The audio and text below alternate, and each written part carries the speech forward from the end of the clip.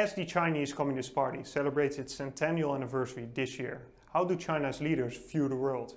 Can foreign businesses, post-COVID-19, continue to thrive in a country that, on the one hand, is responsible for such a large share of current and future global economic growth, but on the other hand, actively pursues policies of self-reliance? And as the European public and politicians grow more critical of China's human rights record, will continuing doing business with China hurt their interests at home? From Studio HCSS in The Hague, today we talk to David Rennie, Beijing Bureau Chief at The Economist, who speaks on a regular basis to both Chinese Communist Party officials and European representatives of European businesses in China to find answers. My name is Joris Teer. I am strategic analyst at the Hague Center for Strategic Studies, focusing on Chinese foreign policy.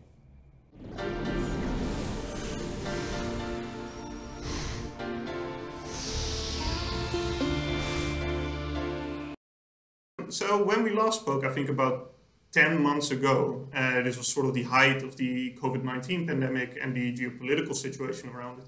I asked you, why does China pick a fight with 60% of the world economy at once? And you said, and I quote, China's leaders believe they are delivering an educational dose of pain, which teaches governments, particularly those of American allies, that it's time to take China very seriously. So today I ask you, have they been successful? Are they being taken more seriously?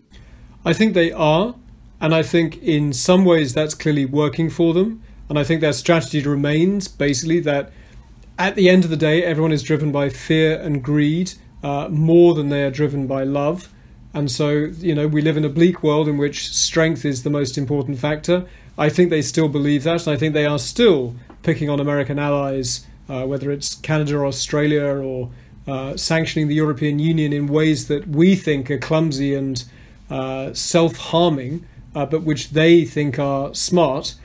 And I think in terms of one goal, which is to make us fear China and to understand that China offers opportunities that we cannot afford to ignore, so fear and greed, I think that message comes through loud and clear, so they can sort of say that that's a win.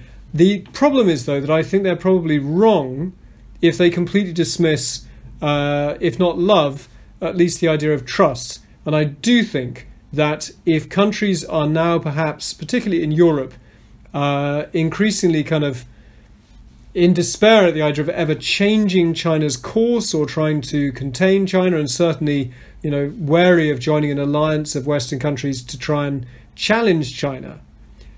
At the same time, they are much, much more concerned about the direction of China's kind of politics and this kind of bullying, this willingness to use China's strength and its market power. And I think you're seeing much more really concrete discussions in Europe about defensive measures. To borrow a phrase from a French sinologist, François Godemont, he has this nice phrase about the need to China-proof our economies and our values. And I think that work is continuing in really interesting ways. And I think that's the flip side of the aggression that China thinks is teaching everyone a useful lesson. Well, fear and bullying obviously works a lot better if the other party is dependent on you. And since we last spoke again, this new term has been introduced called dual circulation. And I was wondering whether you could explain to us what it is and why Western, but especially European firms, should care about its consequences. They definitely should. And I think that it's an extension of a previous discussion which worried people in the West about China wanting to seek self-reliance in a range of really high-end technologies and sectors. And that desire for self-reliance, or what China sometimes used to call indigenous innovation, was often heard in places like Washington, D.C. as basically China planning to steal as much Western technology as it could, invite Western companies into China with the promise of markets sort of access, transfer as much of their technology as they could, and then through things like the Made in China 2025 program that got so much attention a couple of years ago, the idea was that China would kind of get strong in these fields and basically throw the foreigners out.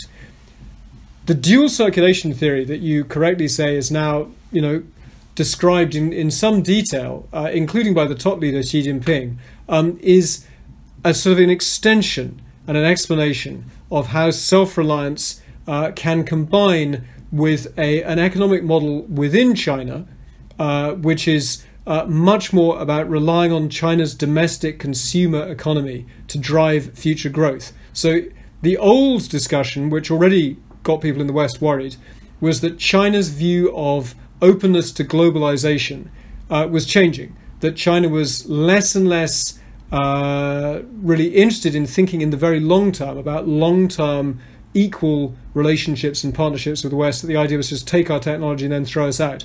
That was the old concern. It's now been joined by a more kind of domestic concern that China is increasingly convinced that the most sustainable and in some ways the safest source of future growth is going to be based on Chinese domestic consumption, with foreign growth and foreign trade as a kind of nice add-on that brings with it useful investment and useful markets, but that fundamentally China needs to look to its own extraordinary market power to drive its own growth. And there was a very useful speech that Xi Jinping gave to senior level officials at ministerial level and provincial leaders in January, on January the 11th, describing this new development paradigm, drawing on the dual circulation theory. It was then published in full in the leading theoretical journal of the Communist Party, Teer, and this happened last month. An incredibly useful document, not very long, but full of really concrete examples. In particular, Xi Jinping told a story about how last year, the height of the COVID pandemic, he made a study tour of one of the big coastal provinces, Zhejiang, that is, extremely open to globalization, was one of the pioneering provinces of reform and opening up. And he saw that some of their most important supply chains had been interrupted by COVID supply difficulties, and that this had caused real disruption in the economy of Zhejiang. And that this, he said, had made him rethink the entire kind of reform and opening view of China growing rich and strong on the back of global supply chains that sourced important materials overseas and sought important markets overseas, and then were as open to sort of imports and exports as possible. That kind of export-led growth model of the 1980s, 1990s and 2000s. And he cited this famous Chinese phrase about having both heads outside, liang tuo wai, and then da jin da chu, in great sort of number of imports, great number of exports, and that paradigm no longer feels appropriate in a world where globalization is being unrolled by populist politicians overseas, and he didn't mention Donald Trump, but that was clearly at the back of his mind, where China found itself vulnerable, not just economically, but even in terms of national security, to what he called technology choke points, forms of high technology, semiconductors, the kit that makes semiconductors, for instance, that America still has a lead in, and America is willing to use to choke off supplies that Chinese champions need to, continue and fuel their rise to global dominance. And that idea that China is getting richer and stronger, but is still vulnerable to certain key technologies that America can choke off, is now clearly unacceptable to Xi Jinping. And as a result, he is willing to posit a kind of a double vision, a double message from China, that China is still open to the world where it suits China, but is not interested in being dependent on the world for anything that is crucial to China's economic or national security. So I'm glad you mentioned it, because I actually had a question for you about these two stories. China will celebrate with great fanfare the 100th anniversary of the Chinese Communist Party this year.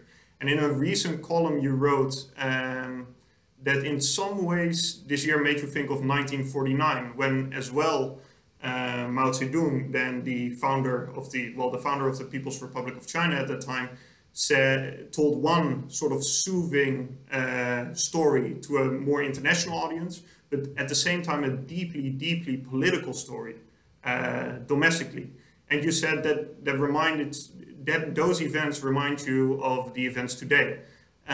So can you explain what these two stories are and which story is closer to the truth of how Chinese leaders really see the world?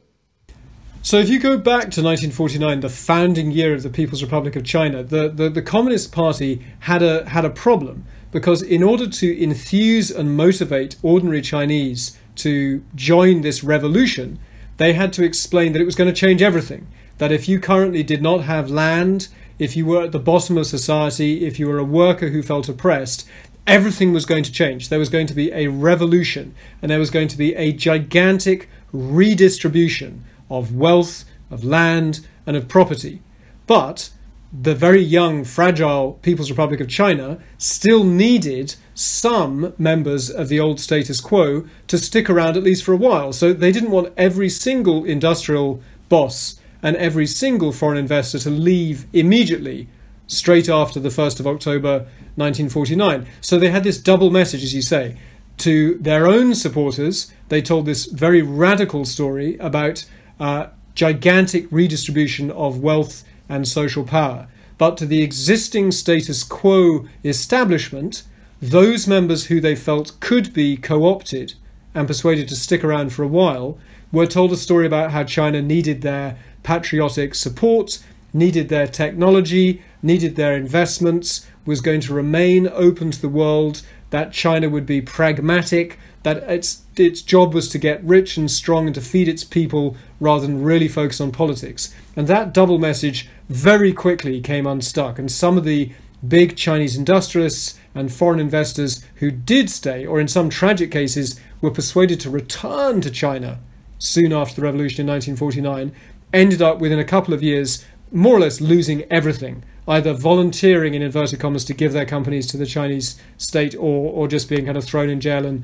having their property expropriated. Now, there are not, Red Army troops about to take away General Motors factories or confiscate, BASF chemical plants. We're not at that point. But I do think that this year, which is the 100th centenary year of the founding of the Communist Party, with July the 1st being the exact date, which will be a gigantic kind of domestic propaganda sort of extravaganza, they have the same problem, which is that they need to tell a story to the public in China about how, they have this phrase about, without the Communist Party, there would be no new China. That for all of the kind of twists and turns that communist rule took, particularly in the sort of the worst days of Mao, that fundamentally, if you are Chinese and you're proud of China being strong and advanced today and having aircraft carriers and nuclear missiles that can hit American cities and to be able to land spaceships on the surface of Mars, that all of that rejuvenation, all of that return to China's natural place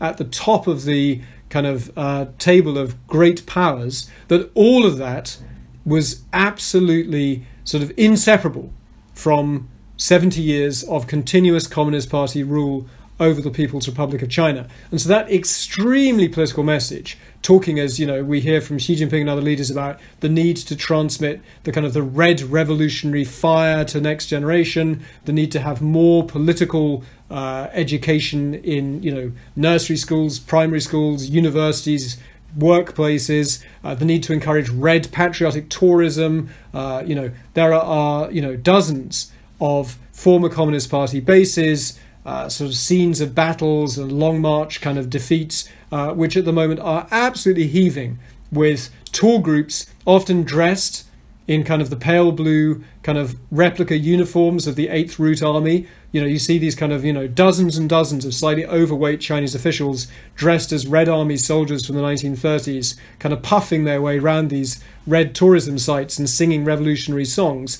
It's a very, very political, revolutionary message, but at the same time, somewhat like 1949, they still want foreign technology, they still want foreign investments. For instance, their stated goal to make the Chinese economy net carbon neutral by 2060, China on its own does not have that technology. It's going to need it from places like the European Union. And it needs companies to believe that China is the best source of future growth for them, and that it is a reliable and stable partner, and that it's worth investing the next €1 billion or 10 billion euros in building a state-of-the-art plant somewhere in China to service the China market and maybe export markets too. But that message has to coexist with this very political, very nationalist message, not just about the strength of the Communist Party and the importance of party rule, but also about, as we said before, self-reliance and China not wanting to be dependent on the West. And really, to boil it down to the kind of the core double message, China's leaders have at various times over the last 12 months given speeches in which they have essentially said, in order for China to have the economic power to deter foreign countries from picking a fight with China or defying China's wishes, China has to make sure that as many foreign countries and companies as possible are dependent on Chinese markets and Chinese growth. But at the same time, China must not be dependent on any foreigner for anything that is crucial to China's national or economic security. And that kind of double message of, we need you to be dependent on us, but we have no intention of being dependent on you, isn't great for countries' long-term trust that China is just another big economic giant that is going to fit into the existing world order in ways that are basically benign and not disruptive. The disruptive effects of China's rise are becoming increasingly clear. But at the same time, China's story about being where the growth is extraordinarily potent. And especially after a year of COVID laying waste to consumer demand in the West, there are a lot of companies, particularly, say, European companies, Asian companies, where their only unit that made any money last year was in China. And the profits that those China units are sending back to their headquarters are in some cases kind of keeping the entire multinational corporation afloat. So China's market power has never been so visible. But companies' doubts about whether they are welcome in the long term have never been so acute. So, looking from the perspective of some of these European firms, given that, there are projections that 25 to, 30% even of global growth will take place in China the upcoming years, how should their short-term sort of business departments balance their interests with obviously longer-term strategic requirements of not falling prey to China's efforts to replace them in these indigenization efforts? So what I hear among European business leaders here in Beijing and other cities is that a year ago, particularly because COVID was showing the fragility of some very important supply chains, there was a lot of conversation about the need to hedge and to diversify and the risks of being too dependent on the China market. Now, with China really as the only growth story for lots of important European companies, I'm told that conversation about diversification has basically ended, at least for now. You don't hear people talking about that because this is the only place that people can see revenue growth. And so I think that, it's not that everyone has forgotten some of the lessons, the painful lessons that they learned last year. It's that, companies are in some ways forced to be short-term kind of all the time and can afford to be long-term in their thinking some of the time. But, if they're not hitting their results right now, if they're not keeping their shareholders happy right now, then they're in immediate trouble.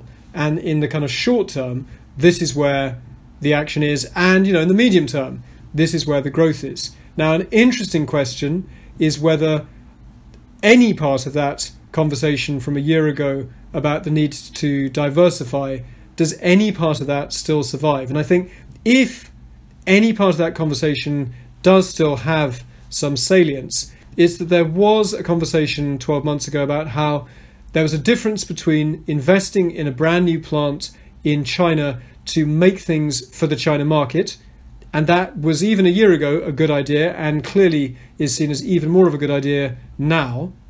But then there was another question, which was, is China where you want to build the next state-of-the-art plant to supply consumers in Europe or in the United States? And there, some of the concerns, not just about kind of dependence that we saw last year, some new concerns about, whether you can be absolutely sure that there are no political risks associated with your China supply chain, perhaps if it runs through Xinjiang, perhaps if you're using coal-fired electricity in a plant in China that is going to really interfere with your global promises as a European company to have a net zero carbon neutral global supply chain. Those conversations about being in China for China, and then a separate conversation about whether China is the best place to manufacture for the rest of the world, I think some of those conversations will endure.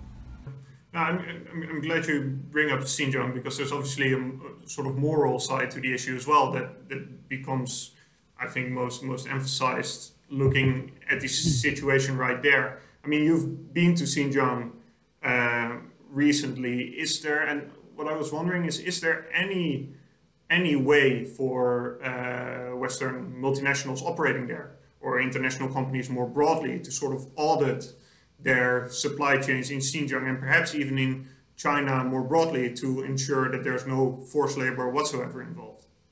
So I guess one way to think about the challenge that a place like Xinjiang presents for foreign investors, and in fact foreign governments too, as they manage their relations with China, is that Xinjiang poses us with a simple question, and it poses us with a really complicated question. And the simple question is, how do you manage an unprecedented degree of economic interdependence and the idea that China is indispensable to solving all kinds of kind of big global challenges, whether it's kind of global warming or tackling future pandemics or, stopping Iran from rebuilding its nuclear program? How do you manage your relationship with an indispensable China that in one corner of its territory in Xinjiang is behaving in ways that we in the West believe are wicked? How do you deal with a country that is at once indispensable and capable of acts of great wickedness? And I think you can see this in some of the kind of conversations we have about language. Any number of European parliaments have had debates about whether what is happening in Xinjiang is genocide. You've seen the American administration of Joe Biden picking up the language about what is happening in Xinjiang being genocide from the Trump administration, and saying, at least the Secretary of State Antony Blinken saying that is his interpretation of what's happening there. There's an element of politics to that. There's an element of kind of, getting tangled up in the wordplay of what is genocide, what is not genocide. But I think that simple question lies at the heart of it, which is that most Western governments willing to look squarely at what is happening in Xinjiang recognise that if it's not genocide, it is certainly crimes against humanity, and it's certainly wicked. It breaks every kind of norm of how governments should behave that we thought we had kind of set in stone after World War II. What is happening in Xinjiang, particularly for Europeans, I think, looks much too close to what we saw happening in 1930s Europe for comfort. That kind of ethno-nationalist, religious, systematic discrimination and desire to kind of eradicate or dilute the culture, that kind of coerced assimilation of an entire people on the basis of ethnicity and religion, is something that Europe has a real problem with, because it reflects Europe's own original sin, the Holocaust in crude terms, and also some European colonial sins that, whether you're Dutch or British or French or Belgian, the very worst things that European colonial powers did in their former empires are very similar to what is happening in Xinjiang, which is basically best understood as a colony of Beijing, ruled with significant repression.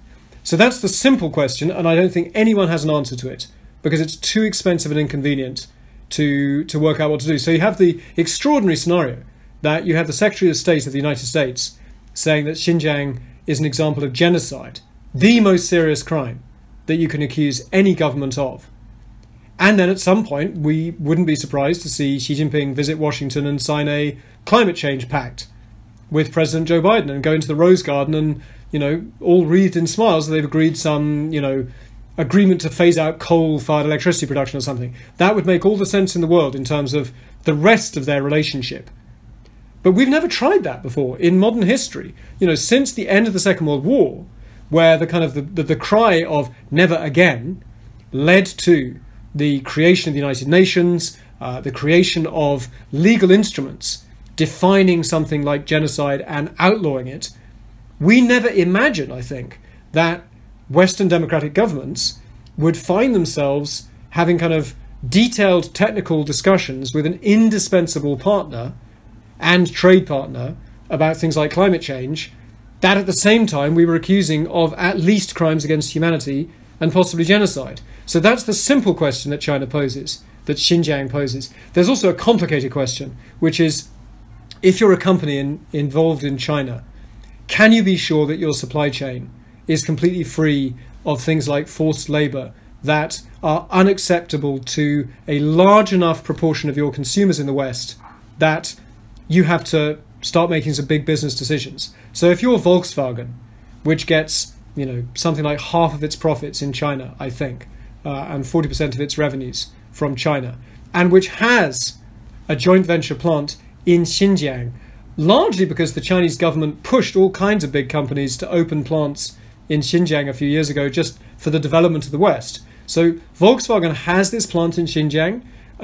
It's a public relations headache for them. If you're involved in things like cotton, it's a big problem. Clearly the supply chain, there's lots of evidence of something that looks like kind of coerced labor or non-voluntary labor. European governments that are making very ambitious promises to increase their renewable energy consumption and production, they can't do that without, among other things, solar panels from China. China absolutely dominates the world market in solar panels. A very large proportion of those solar panels, or at least the cells, the photoelectric cells, are made in Xinjiang. The basic raw material, quartz, the polysilicate, comes from Xinjiang. The energy, the large amounts of electricity that you need to turn that rock into the wafer that turns into a solar panel is using cheap coal-fired power from Xinjiang. So, our kind of benign desire to have more solar electricity, to have supply chains that sell cars in China, they run up against the complicated question of what is really, really going on with labor in Xinjiang. One thing I would say is that the reason it's complicated is because sometimes Western politicians, for example, they like to tell a simple story that all production in Xinjiang is tainted by the million people who are in labor camps or concentration camps. That's not actually what's going on. It's harder than that. The million people, the million members of the Uyghur minority and other Muslim minorities who we believe have been through re-education camps in the last few years is a kind of total number. It's a guesstimate, not a terrible guesstimate, but it's a guesstimate of the total number of people who have been through re-education camps. But many of those kind of formal re-education camps have now been closed down, particularly the ones that are easy to see. And what seems to have happened, and I've seen this for myself on the streets of Xinjiang when I went most recently in December. I went to a former re-education camp in the city of Hotan, which was used as a propaganda tour of look at this re-education camp. It's actually teaching Uyghurs to be good citizens. That camp is closed. What appears to have happened is that a depressingly large number of Uyghurs have gone into the formal prison system, accused of kind of criminal acts. And then another very large number are being pushed through poverty alleviation programs and labour transfer schemes, basically designed to turn rural peasants into useful industrial workers, either in Xinjiang or by sending them in kind of large groups to factories on the coast of China. And that's the really complicated part, because it's not quite right to call those forced transfer schemes re-education or labour camps or prison. It is, at least in theory, paid work, and at least in theory, those workers are volunteers. The problem is that if you look at some of the Chinese government's own literature describing the need for these labour programs and these labour transfer programs, they do talk about them as a scheme to improve and modernise the thinking of backwards Uyghurs who are prone to being kind of led astray by religious fanatics and extremists. And there are recent government documents, a white paper produced by the Chinese State Council last year, which said in kind of so many terms that the fact that some Uyghurs continue to resist labour transfer schemes is proof that their thinking has been infected by terrorists and separatists and extremists who are trying to convince them that these labour transfer schemes are bad for them and that they should stay on the land.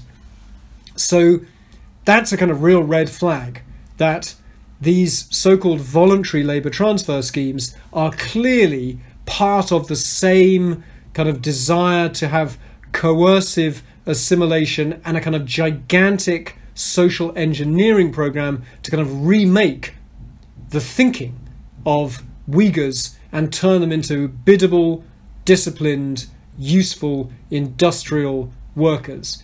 And that is not genocide. That is not even a re-education camp. But if you're a Western company, a European company, and your supply chain includes factories run on that basis, that's really hard. And you asked a good question about the extent to which European companies can get their way out of this by sending in auditors. Well, one of the big problems is that China's desire to control the news that comes out of Xinjiang extends to basically making it almost impossible for some of the big international auditing companies to send inspectors to do their work in the way that they like to do, with unannounced visits to factories and real access, unsupervised access to workers. And so as a result, some of the very largest global companies that provide auditing of factories and supply chains for multinationals have basically said they will not work in Xinjiang under these conditions. So if you're a Western multinational, it's a nightmare. And just if you thought it was not hard enough, companies like H&M, the Swedish fast fashion company, famously discovered a while ago that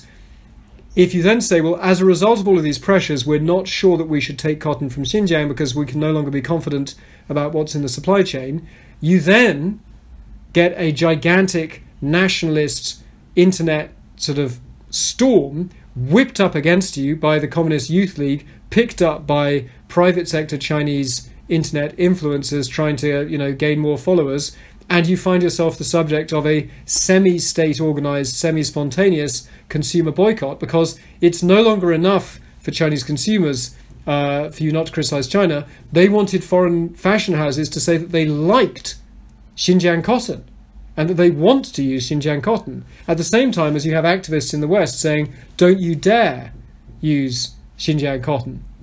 So you can see that this kind of complicated kind of tangle of competing political demands from your home market is an absolute nightmare for Western companies that can see all the growth in China and all the consumers in China, but they also know that they have to avoid tainting their brand back home.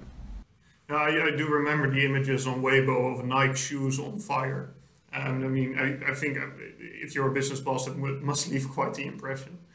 Yeah, although what's fascinating is that you can see that some things are more replaceable than others. So H&M makes T-shirts that you can, if you don't buy them from an H&M, you can buy them from Uniqlo. And so, probably H&M is still suffering. Nike, actually, their sales haven't done very badly because it turns out that if you're a kind of fashion-conscious Chinese youngster, there are Nike shoes that you really, really covet. And, those Chinese kind of, leaning shoes just do not quite match up. So there's an element of kind of theatre to some of these boycotts. Well, I think there's a segue from the Xinjiang issue to the more sort of political relationship between the EU and China, because I think that has changed since we last spoke.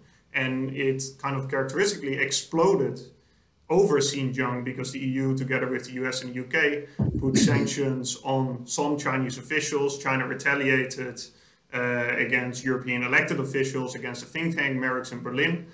And, as a result, now the comprehensive agreement on investment between the EU and China closed last year under the pressure, enthusiasm of principally Germany, now seems to be in peril in the European Parliament. And there are many more examples of European politicians at least taking a much more skeptical view of China. So as a European firm operating in China and having to deal with both these short and these long-term strategies, how do you look at the political situation in Europe, and does that change your calculus? So I think that there are so many different threads in there that European companies probably are worrying about. So it is true, at the end of 2020, we had this sudden flurry of diplomatic activity, as you say, really brokered by Angela Merkel with some support from President Macron in France, to pass this comprehensive investment agreement, which is not actually that important a trade deal. It's mostly a market access deal. It mostly favors a few German car companies, a few insurance companies, and most of the reason that China was willing to sign off on that deal after, dragging its feet for a very, very long time was related with the fact that this was December. They knew that Joe Biden had won the American election. He was not yet president. And they knew that some people in the Biden administration, the future Biden administration, wanted Europe to wait and tackle China together in a kind of an alliance of democracies to try and force China to change some of its kind of ways. And you even saw the future National Security Advisor, Jake Sullivan, tweeting in public that Europe should wait. Don't sign this deal just yet. Wait for us to take office. And so that gave China a gigantic political incentive to sign the deal quickly, to prove that it could divide the West, to prove that it could appeal to the European desire for strategic autonomy, and that Europe could be divided effectively from the United States when its economic interests were in play. Now, you're right that since then, after Europe imposed some fairly narrow sanctions on some Chinese officials accused of abuses in Xinjiang, China retaliated with much, much broader, very, very sweeping sanctions, including against members of the European Parliament from 5 of the 6 main political groups in the European Parliament. And on the face of it, that looks a very odd thing for China to do, or at least a very clumsy thing for China to do, because the European Parliament has to endorse the comprehensive agreement with China. And so if you can't get the CAI approved by the European Parliament, it isn't going to become European law. And it's quite clear that at the moment the European Parliament, when 5 of their 6 main parties are under sanction, are not in the mood to even hold hearings. So you hear people saying, well, why has China not realised the damage it's doing to itself? There's 2 answers to that. I think one is that China was genuinely shocked by the Xinjiang sanctions. They noticed how serious they were too late. There was a flurry of pressure from the Chinese Foreign Ministry to allies, the people they see as allies in the European Union, above all Hungary, somewhat Greece, some other countries that are seen as kind of willing to block things on China's behalf. And they said to them, can't you block this? How can you let these go through? The problem was that they had misunderstood how Europe works. Actually, the deal had basically been done. It was too late to stop it. The sanctions were imposed. China then lashed out and imposed these sanctions. I am told by senior diplomats here in Beijing that when China imposed those very, very aggressive sanctions on Europe, it believed that Europe would unwind its Xinjiang sanctions within a matter of weeks, because Europe understood that its only hope of economic recovery after COVID lay in further, deeper commercial relations with China. The fact that China has made that politically impossible for now does look like a Chinese mistake. But if you're really cynical, and it's hard not to become really quite cynical here in Beijing, you worry that maybe the win for China was to show that Europe and America can be divided. And they got their win in December last year. And actually, there's not much in the comprehensive agreement on investment for Chinese companies, because Europe's already really open. So, European market opening is not a big ambition for the Chinese. They already have lots of market access. So maybe if this deal never happens, or doesn't happen for many, many years, China doesn't care that much, because it got its win on the day that it showed that it could divide the West and prevent an alliance between Joe Biden and the Europeans taking shape. And as a European company, how do you look at this greater resistance within broadly the European political spectrum? I mean, even I think it was earlier this week that the Liberal Party in Germany, the FDP, scrapped the One China policy, basically the reddest of red lines about Taiwan, from its campaign platform. You here in the Netherlands, 3 out of 4 coalition parties actually supported the motion to label what's happening in Xinjiang genocide. The only reason why the executive, the government itself, didn't follow through on that is because the biggest governing party was against that particular motion. So given this political resistance, how as a European country in long-term strategic planning do you take that into account? I think you need to be worrying about 2 different things. One is decisions that you can make as a company. So clearly, if a Chinese investor comes and wants to buy one of your technologies or comes to want to buy your company, the politics of that kind of decision have changed really dramatically in the last few years. The kind of deals that saw, Volvo bought by Geely, the Chinese car company, I'm not sure how politically easy those would be now.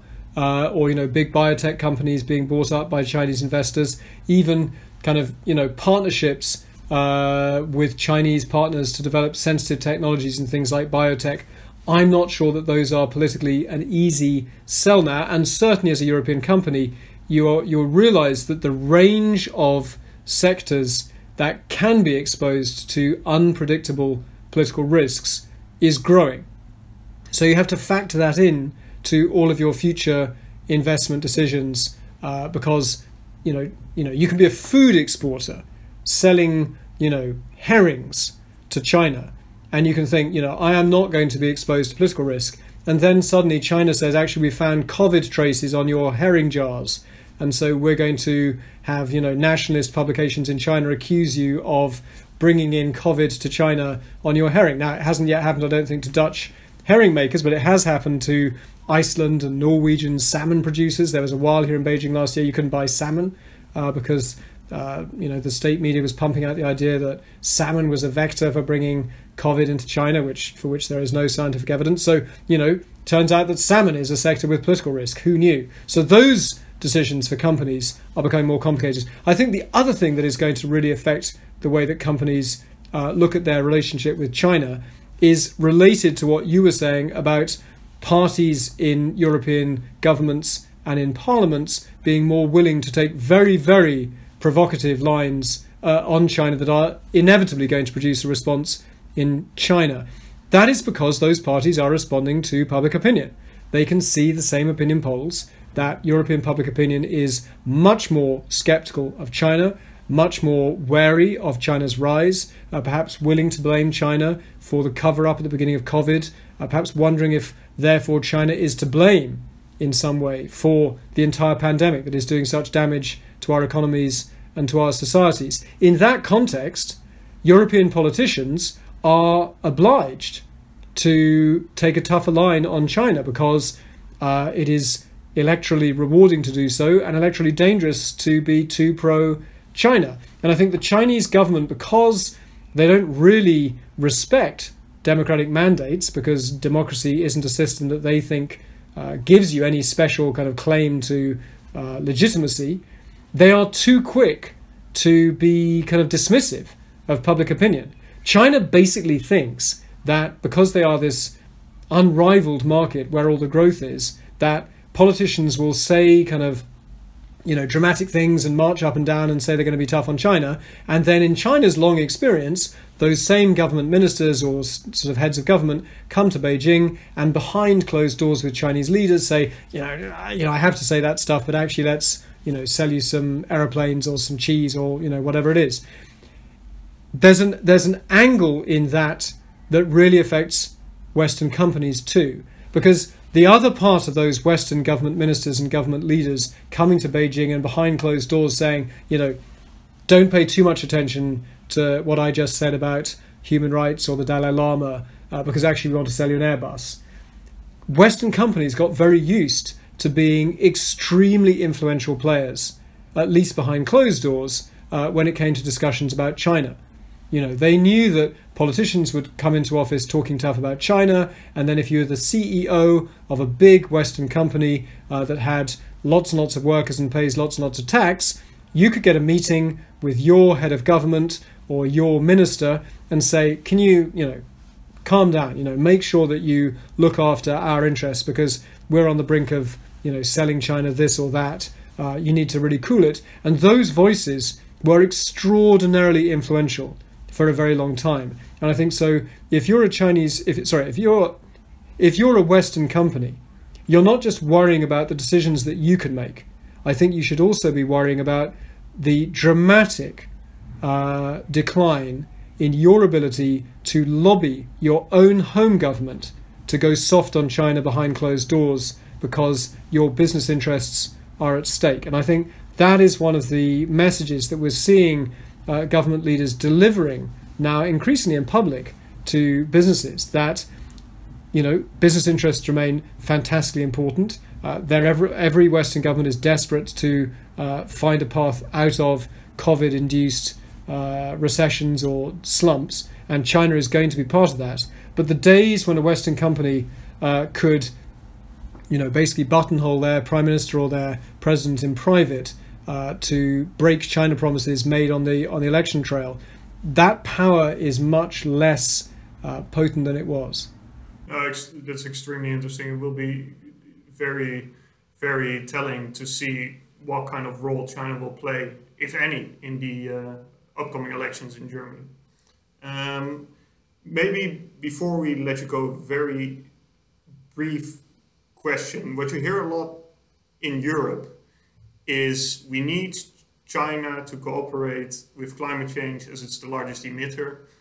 Is there any evidence, whether it's competition with China over climate or cooperation with China, that we can actually influence China's green policies?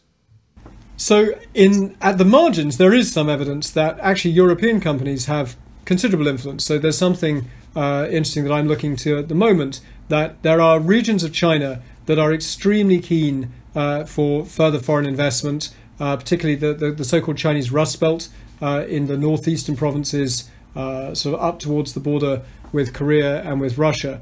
They're already seeing the kind of classic post-industrial decline. They get a lot of their energy from coal. They're kind of coal-producing, steel-producing, heavy industrial provinces. And they do have some very, very large European companies. So the largest Volkswagen plant, I think, in the world is in Shenyang, in Liaoning, in the northeast of China. You have a very big Michelin tire plant in the same city, Shenyang. I am told that those companies are, among many, BMW, Mercedes, Michelin, all these companies that have made global promises to have carbon neutral supply chains, either right now or very soon. And they are saying to Chinese officials, we cannot expand our production if the only electricity that you can sell us is dirty electricity from coal. You are going to have to accelerate your energy transition if you want us to be able to stick around. And that gets them a hearing, not because they're the biggest employers in the northeast of China, but because they're important and useful investors who bring the kind of advanced green technologies that China needs if it has any hope of making the ambitious targets set recently by Xi Jinping, the supreme leader, to make carbon as the ambitious targets set recently by Xi Jinping, the Chinese leader, to make China net carbon neutral by 2060. That can't be done without advanced technologies that European companies are really, really good at.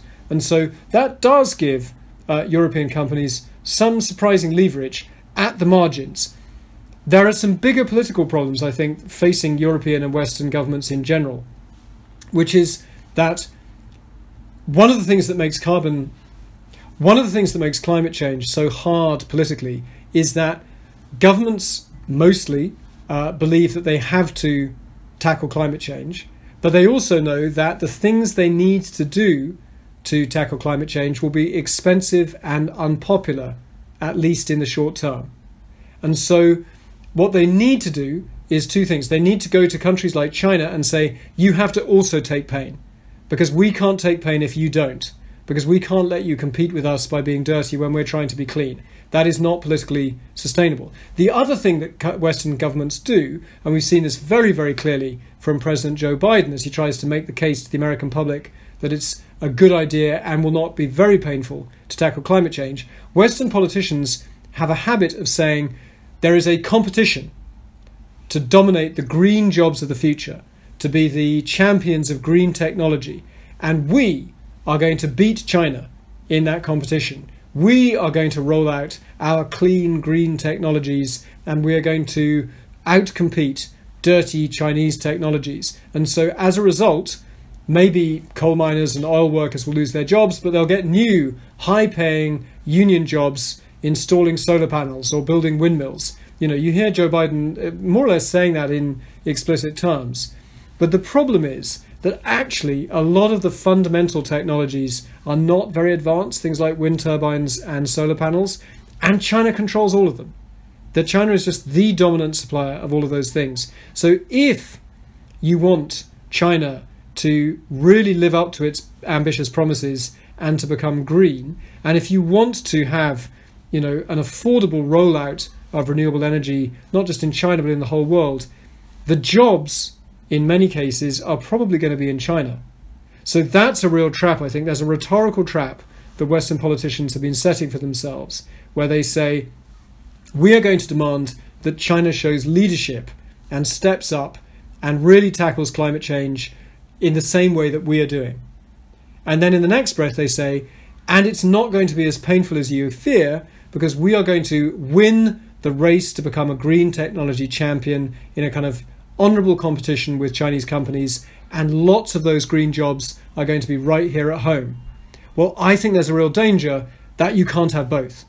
That actually, if you really want China to go green, and if you really want China to show global leadership in terms of taking the pain of tackling climate change, you're also going to have to let China remain utterly dominant in some core green technologies. You can't have the jobs and have China show leadership. And I think that is a kind of rhetorical trap that Western governments have kind of slightly got themselves into at the moment.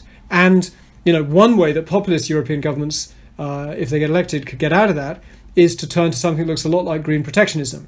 And I think there are versions of things like the border adjustment tariff that we're seeing in Europe, looking at the carbon content of goods crossing the border into Europe. At the moment, European Union leaders are very clear that this is not protectionism. It's designed to create a kind of virtuous cycle where you give countries like China an incentive to go green so that they never get hit by these tariffs. But, you could imagine more populist, less responsible governments getting elected that start to think that slapping on tariffs at the border in the name of green kind of purity is actually a smart way to keep Chinese goods at bay. And if you do that, I'm not sure that you also get the whole world to go green. So in some ways, we've come full circle. The very beginning of this conversation was about how we have never tried to be this economically independent with a country that poses such a challenge to our political norms and values. Well, there's an economic side to that too. We've never tried to rely on a country like China to help us solve global problems. We've never had there has never been a time in human history where some of the biggest problems facing humanity, whether it's global warming or pandemics, are cross-border problems, and that there is a country like China that is indispensable to solving those problems. But if China is really going to solve those problems, you have to allow China to rise in ways that will be unbelievably disruptive to our own economies. And we've never tried to pull off that trade-off in modern history. That's why China policy is so hard. Well, thank you, David, for being with us. Thank you.